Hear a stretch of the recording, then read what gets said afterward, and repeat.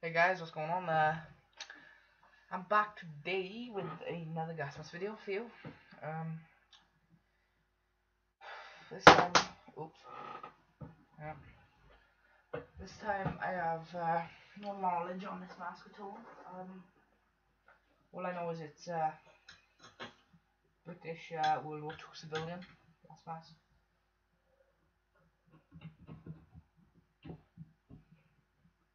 I also know the dates as well. So yeah, so here it is. Came in the original box, which is always nice. So yeah, so it's a simple box really, been stapled on the sides as you can see there. Yeah, so let's just open the video here. Open the box here. You got the packing of the respirator instructions. Sorry. When respirator is required for use, hold respirator by the straps. You know, tells all of that good stuff. Anyway, let's get on to the mask. Alright, so we just got this mask inside. Mine is one of my straps on this mask is broken. I have another one similar to this type, which is fully intact, which I'll be showing you later. Yeah, so let's just pull this out here. Okay, so yeah, it's not much to show about the box, except for the instructions, which I've already shown, and the carrying thing, which would originally go around their neck, which the box would be in front. So yeah, it's done with it. Alright, let's take a look more at the mask. This is not glass or anything. This is I don't know what to call this. Like a see-through, like plasticky thing. Like yeah. So it's not like any of the Russian gas masks, which got them type. It's like no, it's not polystyrene. It's like plasticky stuff. Anyway. Yeah, and the filter is detachable, which I will be showing you in the next video, which, as you can see, can be taken off. I'll be showing you on my next one. This is obviously a large, as you can see. Yep. Let's look for some markings now.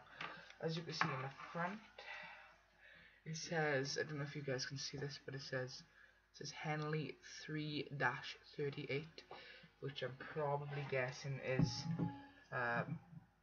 March 1938. So yeah, could possibly be that. Oh, here's the actual date, 25th of the 5th 38, which is right there. I'm gonna show you that. Got some other markings on there, probably the model number. Can't make that a paper plot. Yeah, so you got the model number 2250 probably. Yeah, so it's not much to really explore, but yeah, so they would always have had safety pins to adjust. It wouldn't be well, you also had them, but they were to attach the mask. Yeah, so they would have had safety pins to adjust the mask as well, for easier adjustment. Yeah.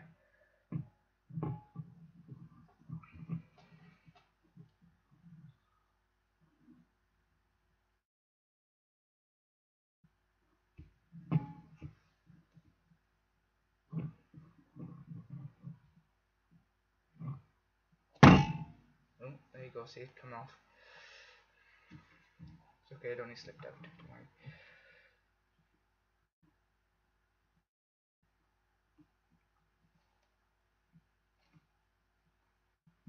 As you can see, guys, see I've only like threaded that through, so it's not much older than it. The mask looks okay. Yeah, so I'm not gonna do that again. Yeah, so I'm gonna show you a bit of inside the mask now. No, it's like really simple, but still like really simple design.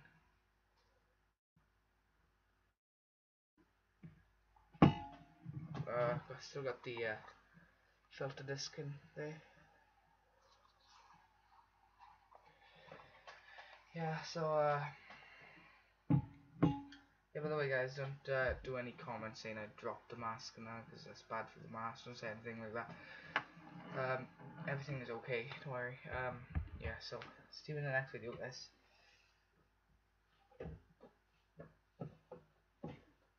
Bye.